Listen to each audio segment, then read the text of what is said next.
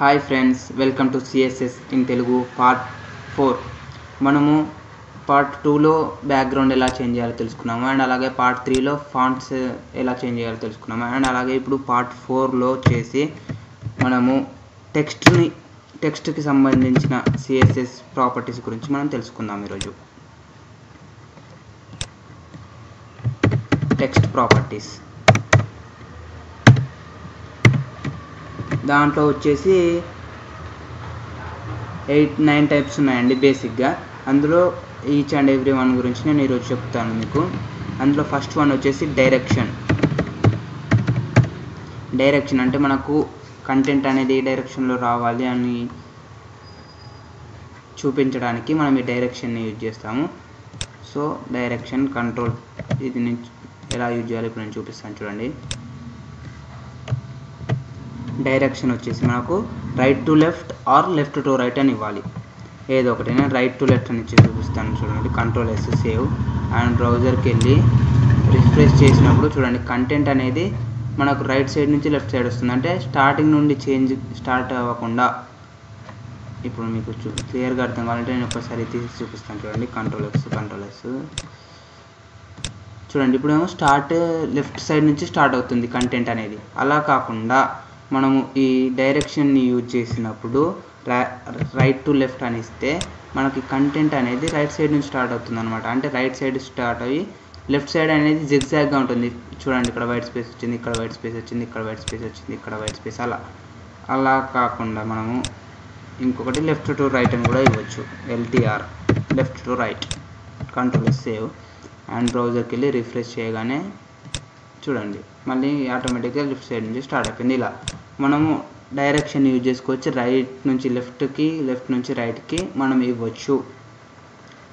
అది టెక్స్ట్లో first one వచ్చేసి direction. And టెక్స్ట్లో second one వచ్చేసి లెటర్ స్పేసింగ్. మనకి ఇప్పుడు ఈ కంటెంట్లో ఇప్పుడు లెటర్కి మధ్యలో స్పేస్ ఉందా, ఈ స్పేస్ ఎంత ఉండాలి అనేది కూడా మనము సిఎస్ఎస్లో డిసైడ్ చేసుకోవచ్చు. దానికోసం మనం లెటర్ స్పేసింగ్ని యూజ్ చేస్తాము. Letter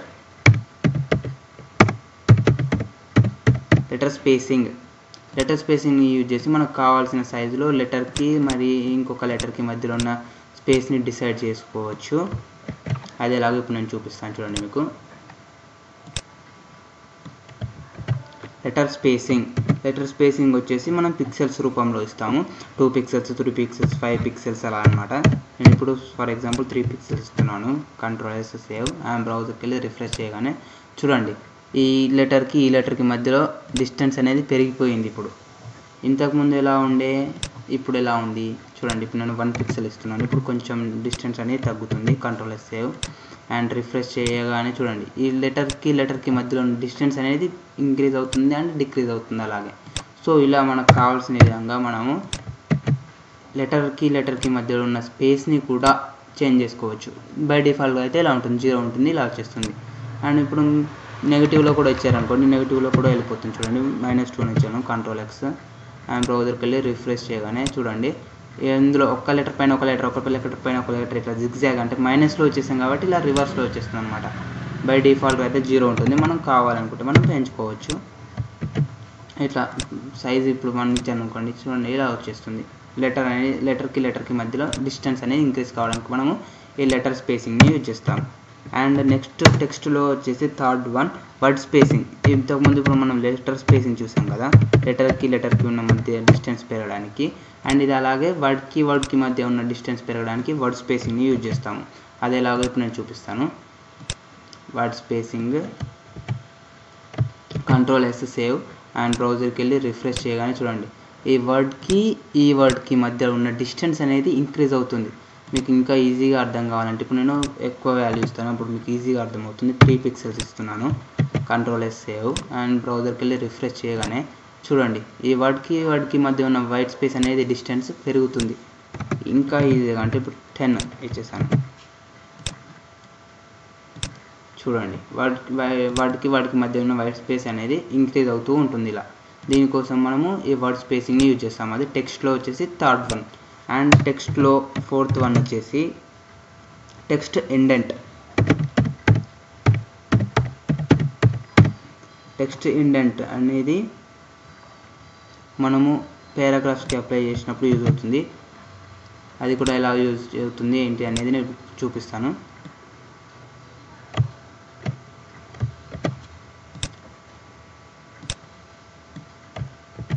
Ctrl+S save text indents నేను 10 పిక్సెల్స్ ఇచ్చేసాను. ఇప్పుడు చూడండి, రిఫ్రెష్ చేయగానే మనకు ఈ స్టార్టింగ్ పారాగ్రాఫ్ ఉంటుంది కదా, ప్రతి పారాగ్రాఫ్ స్టార్టింగ్లో వచ్చేసి ఇప్పుడు మనము టెక్స్ట్ ఇండెంట్ యూజ్ చేయలేదు అనుకోండి, సపోజ్ ఒకవేళ మీకు ఈజీగా ఇప్పుడు డిఫరెన్స్ అర్థం కావడానికి నేను చూపిస్తున్నాను. నేను ఇప్పుడు తీసేసాను టెక్స్ట్ ఇండెంట్ అనేది. మనం పారాగ్రాఫ్ అనేది స్టార్టింగ్ నుంచి స్టార్ట్ అవుతుంది, లెఫ్ట్ సైడ్ స్టార్టింగ్ నుంచి ఏం స్పేస్ ఇవ్వట్లేదు. బట్ మనము పారాగ్రాఫ్ రాసేటప్పుడు ఏం చేస్తామంటే కొంత వైట్ స్పేస్ని లీవ్ చేసి దాని తర్వాత నుంచి పారాగ్రాఫ్ని స్టార్ట్ చేస్తాం. సో అలా కూడా మనకు వెబ్ పేజ్లో రావాలి అనుకుంటే మనం దానికోసం ఈ టెక్స్ట్ ఇండెంట్ని యూజ్ చేస్తాం. అంటే పారాగ్రాఫ్కి ముందు కొంచెం వైట్ స్పేస్ వచ్చేసి దాని తర్వాత నుంచి మనకు పారాగ్రాఫ్ స్టార్ట్ కావాలి అని చెప్పడానికి టెక్స్ట్ ఇండెంట్ని యూజ్ చేస్తాం. చూడండి, ఇప్పుడు నేను 30 పిక్సెల్స్ ఇస్తున్నాను టెక్స్ట్ ఇండెంట్ అనేది. ఇప్పుడు బ్రౌజర్కి వెళ్ళి రిఫ్రెష్ చేయగానే చూడండి, ఫస్ట్ పారాగ్రాఫ్కి ముందు కొంచెం వైట్ స్పేస్ వచ్చింది, సెకండ్ పారాగ్రాఫ్కి వైట్ స్పేస్ వచ్చింది, థర్డ్ పారాగ్రాఫ్కి వైట్ స్పేస్ వచ్చింది, ఫోర్త్ పారాగ్రాఫ్కి వైట్ స్పేస్ వచ్చింది. ఇలా మనము ఎంతైనా ఇవ్వచ్చు.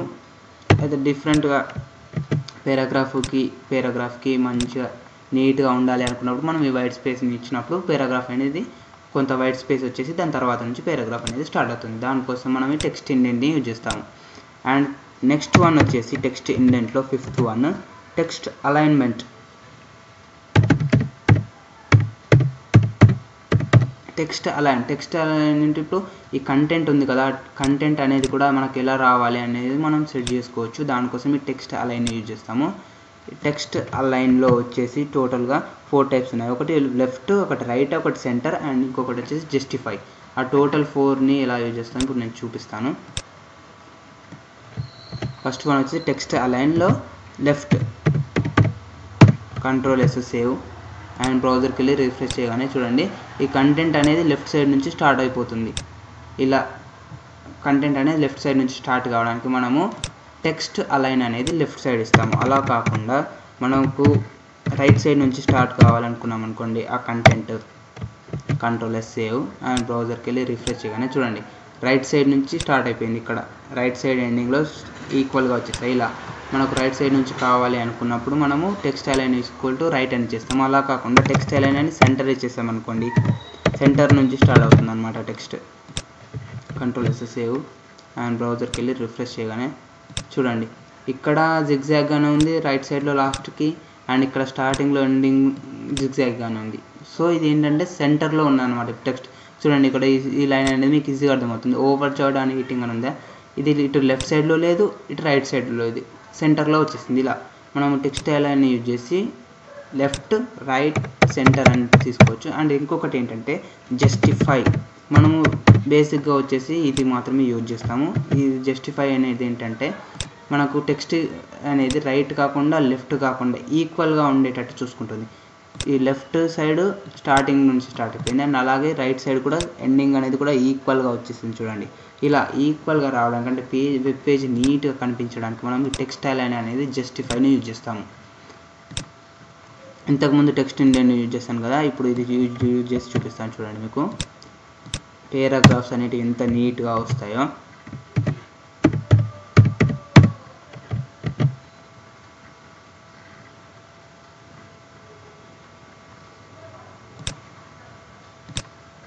చూడండి, ఇండెంట్ యూజ్ చేయడం వల్ల వైట్ స్పేస్ అనేది వచ్చింది and text align justify use చేయడం వల్ల ఈ లాస్ట్ ఎండింగ్లో కూడా మనకు వచ్చేసి సేమ్ వచ్చేసింది కలర్. సేమ్ ఎండింగ్ అయిపోయింది రైట్ సైడ్లో కూడా.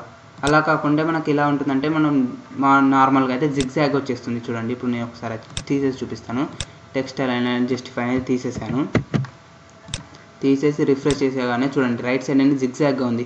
ఒకటి బికేమ్ అనేది ఇక్కడ వరకు వచ్చేసింది, కమ్ టు అనేది ఇక్కడ వరకు వచ్చింది, ఫ్రూట్స్ అనేది ఇక్కడ వరకు వచ్చేసింది, ఇక్కడ ట్రీ అనేది బయటకు వచ్చేసింది, జామున్ లోపలికి వెళ్ళిపోయింది, మళ్ళీ గెస్ట్ అనేది బయటకు వచ్చేసింది. ఇలా కాకుండా మనకు నీట్గా రావాలి అనుకున్నప్పుడు మనం ఈ జస్టిఫైని యూజ్ చేస్తాం. అదే చూడండి, ఇప్పుడు జస్టిఫైని యూజ్ చేస్తున్నాను. చూడండి, ఇప్పుడు బికేమ్ టు ఫ్రూట్స్ అనేది సేమ్ ఎండింగ్ పాయింట్ దగ్గర ఎండ్ అయిపోయింది. ఇలా నీట్గా రావాలి అనుకున్నప్పుడు పేజ్ మనం ఈ టెక్స్ట్ అలైన్స్ని యూజ్ చేస్తాము. అండ్ ఇందులో 6th వన్ వచ్చేసి text align, text decoration. Next one వచ్చేసి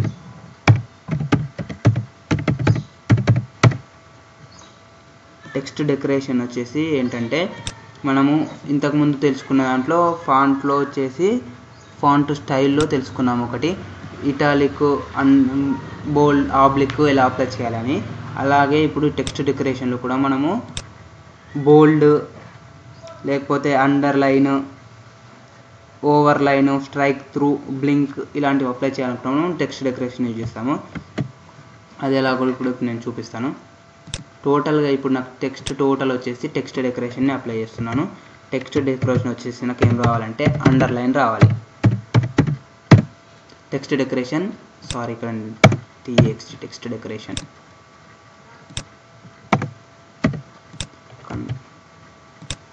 Ctrl+S సేవ్ అండ్ బ్రౌజర్కి వెళ్ళి రిఫ్రెష్ చేయగానే చూడండి కంటెంట్కి టోటల్గా అండర్లైన్ వచ్చేసింది.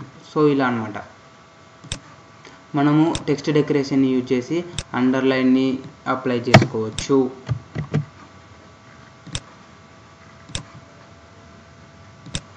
టెక్స్ట్ డెకరేషన్ యూజ్ చేసి మనం కావాల్సిన విధంగా అండర్లైన్ అప్లై చేసుకోవచ్చు. అలాగే అండర్లైన్ కాకపోతే ఇంకా టైప్స్ ఏమున్నాయంటే అండర్లైన్, ఇంకొక నెక్స్ట్ వన్ వచ్చేసి ఓవర్లైన్. Ctrl+S సేవ్ అండ్ బ్రౌజర్కి వెళ్ళి రిఫ్రెష్ చేయగానే చూడండి ఓవర్లైన్ అంటే పైన వస్తుంది, అంటే ఈ లైన్ పైన. ఇంతకుముందేమో లైన్కి ఈ కంటెంట్ కింద వచ్చేసింది, ఇప్పుడు బట్ కంటెంట్ పైన వస్తుంది. దీన్ని ఓవర్లైన్ అంటారు. Text decoration equals to underline and next one వచ్చేసి ఓవర్లైన్ అండ్ నెక్స్ట్ వన్ వచ్చేసి స్ట్రైక్ త్రూ. ఇది మీకు తెలిసే ఉంటుంది. స్ట్రైక్ త్రూ అన్నప్పుడు ఆ కంటెంట్ మధ్యలో నుంచి వచ్చేస్తుంది strike through. Ctrl+S save and బ్రౌజర్కి వెళ్ళి రిఫ్రెష్ చేయగానే చూడండి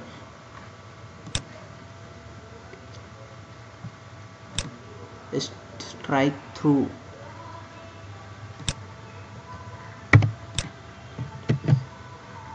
బ్రౌజర్కి వెళ్ళి రిఫ్రెష్ చేయగానే చూడండి టెక్స్ట్ డెకరేషన్ వచ్చేసి స్ట్రైక్ త్రూ, బట్ ఇది దాంట్లో సపోర్ట్ చేయట్లేదు ఎందుకేమో.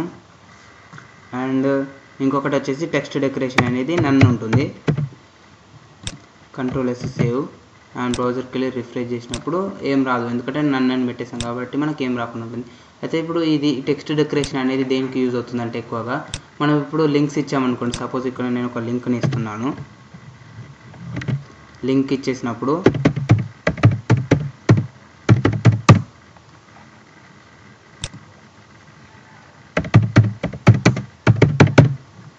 Ctrl+S సేవ్ అండ్ బ్రౌజర్కి వెళ్ళి రిఫ్రెష్ చేయగానే మనకు లింక్ అనేది వచ్చేసింది కదా. ఇప్పుడు దీనిపైన మనం క్లిక్ చేసామనుకో నెక్స్ట్ పేజ్కి వెళ్ళిపోతుంది.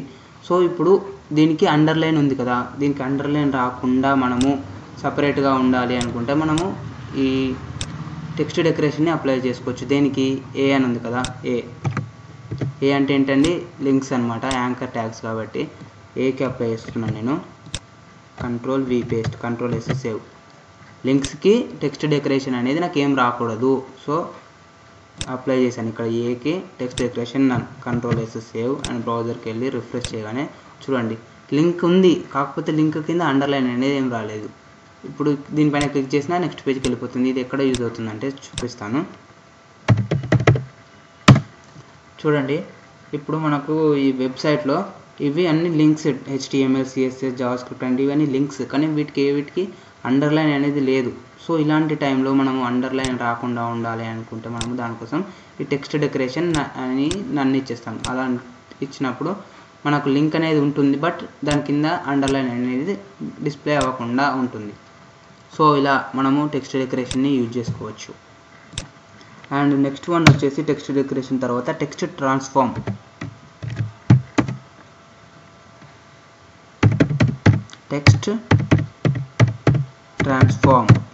టెక్స్ట్ ట్రాన్స్ఫార్మ్ ఇంతకుముందు మనం ఇక్కడ ఒకటి చెప్పుకున్నాము.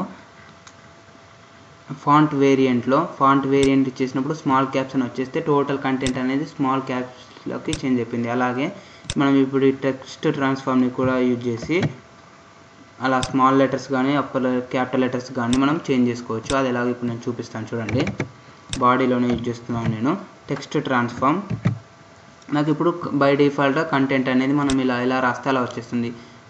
క్యాపిటల్ లెటర్స్, స్మాల్ లెటర్స్లో అన్నీ వచ్చేస్తున్నాయి. బట్ నేను ఇక్కడ ఈ లింక్ని తీసేస్తున్నాను.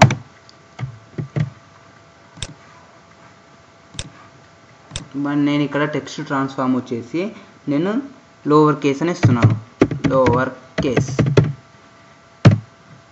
కంట్రోల్ ఎస్ సేవ్ అండ్ బ్రౌజర్కి వెళ్ళి రిఫ్రెష్ చేయకముందు చూడండి, ఫస్ట్ లెటర్ క్యాపిటల్ ఉంది ఆర్, ఇది ఓ కూడా క్యాపిటల్ ఉంది, అండ్ ఇక్కడ జే capital, are capital, K capital. But ఇక్కడ రిఫ్రెష్ చేశాక చూడండి టోటల్ ప్రతిది కూడా స్మాల్ లెటర్లోకే చేంజ్ అయిపోయింది. ఇలా మనకు టోటల్ ఎట్ ఏ టైం అన్ని టోటల్ కంటెంట్ని స్మాల్ లెటర్స్లోకి చేంజ్ చేయాలి అనుకున్నప్పుడు text transform equals to lower case అని తీసుకుంటాము. అలా కాకుండా టెక్స్ట్ ట్రాన్స్ఫార్మ్ ఈక్వల్స్ టు ఇంకొకటి వచ్చేసి మనకు అప్పర్ కేస్ కూడా ఉంటుంది, upper case. Control yes save and బ్రౌజర్కి వెళ్ళి రిఫ్రెష్ చేయగానే చూడండి టోటల్ కంటెంట్ అనేది అప్పర్ కేస్లోకి వెళ్ళిపోయింది. ఇలా at a time lower కేస్కి change చేసుకోవచ్చు, ఆర్ లేకపోతే మనం కావాలనుకున్నప్పుడు అప్పర్ కేస్ కూడా మనం చేంజ్ చేసుకోవచ్చు. అండ్ నెక్స్ట్ వన్ వచ్చేసి క్యాపిటలైజ్ ఉంటుంది ఇందులోనే టెక్స్ట్ ట్రాన్స్ఫార్మ్కి, క్యాపిటలైజ్.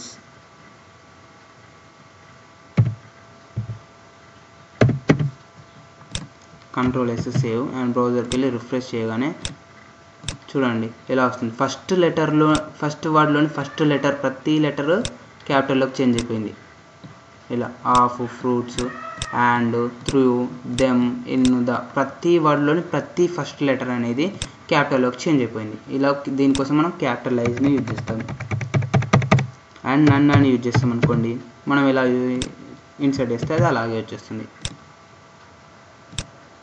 చూడండి ఫస్ట్ లెటర్ ఇది మనం ఎలా ఇన్సర్ట్ చేస్తామో అది అలాగే వచ్చేస్తుంది అనమాట. ఈ టెక్స్ట్ ట్రాన్స్ఫార్మ్ని యూజ్ చేసి మనం స్మాల్ లెటర్స్లో యూజ్ చేసుకోవచ్చు, small case, upper case, and అలాగే క్యాపిటలైజ్ అండ్ నన్ ఏదైనా యూజ్ చేసుకోవచ్చు.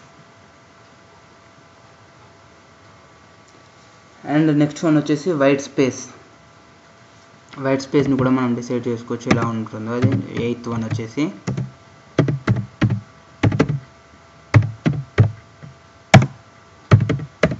White space. మనకు HTMLలో వైట్ స్పేసెస్కి వాల్యూ ఉండదు అని నేను ఫస్ట్ HTML ఫస్ట్ పార్ట్లో చెప్పాను. సో ఇప్పుడు మనం దాన్ని ఎలా చేంజ్ చేయాలో ఇప్పుడు నేను చూపిస్తాను.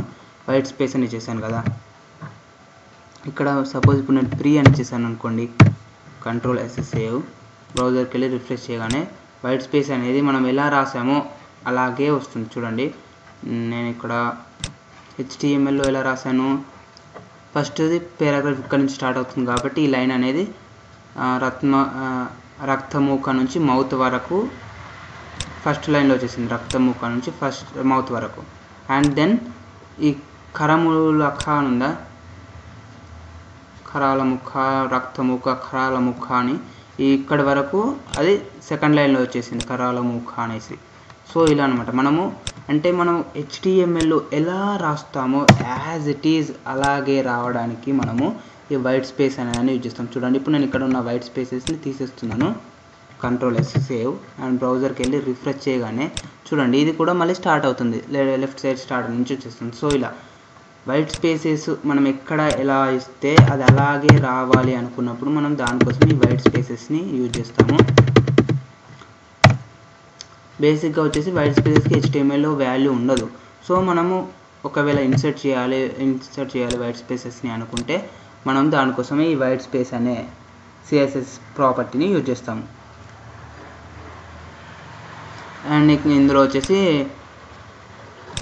ఇక్కడ ప్రీ అని ఇచ్చేసాను కదా, అలా కాకుండా మనము నార్మల్ అని ఇచ్చేసాం అనుకోండి, మనం ఎలా రాస్తే అలా వచ్చేస్తుంది, బై డిఫాల్ట్గా వచ్చేస్తుంది అనమాట. బై డిఫాల్ట్గా ఇంతకుముందు ఎలా ఉండేనో బై డిఫాల్ట్గా అలా వచ్చేస్తుంది. అండ్ ఇంకొకటి వచ్చేసి ఇందులో నో వ్రాప్ అని ఉంటుంది.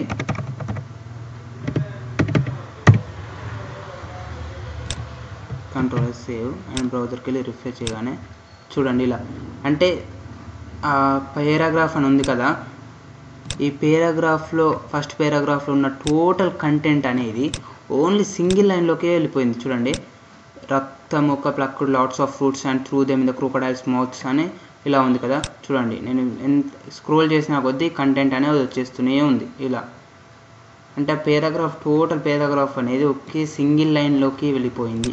దానికోసం మనము ఇక్కడ ఈ వైట్ స్పేస్లో నో వ్రాప్ అని యూజ్ చేస్తున్నాము.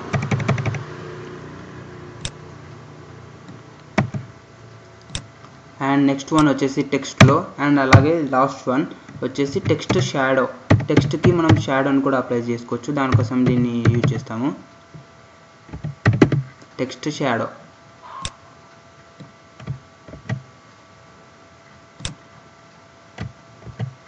ఈ టెక్స్ట్ షాడోలో వచ్చేసి మనము పిక్సెల్స్ రూపంలో ఇస్తాము. అది ఎలాగో ఇప్పుడు నేను చూపిస్తాను చూడండి. 2 పిక్సెల్స్ అని ఇచ్చేసాను అనుకోండి. సపోజ్ Ctrl+S సేవ్ అండ్ బ్రౌజర్కి వెళ్ళి రిఫ్రెష్ చేయగానే చూడండి, ఇప్పుడు మనకు డిఫరెన్స్ అనేది ఈజీగా అర్థం కావాలి అనుకుంటే నేను అది ఎలాగో నేను ఇప్పుడు చూపిస్తాను.